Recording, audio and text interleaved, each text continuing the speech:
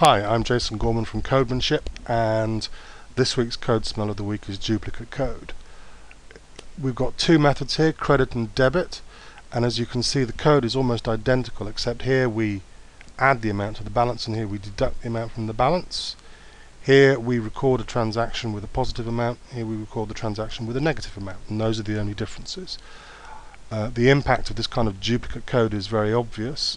Say for example we wanted to make a change to the format of the last transaction date that's calculated here. We'd need to make that change in two places instead of one, so it would be twice as much work.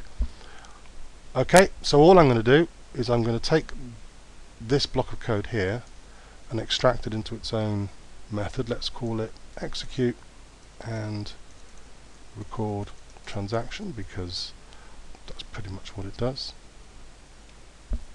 Okay, and of course I run the tests. Make sure you've got tests to run before you do any refactoring. And then let's take this private method here and move it out of the way. I like to have my private helper methods below all the public methods, nice and out of the way. There we go. Let's just run the tests because I'm paranoid. Lovely, everything's still working.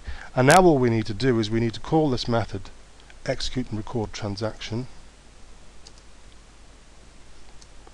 but with a negative amount. So it adds a negative amount to the balance in the helper method and records the transaction with a negative amount, which is logically exactly the same as what we just saw there.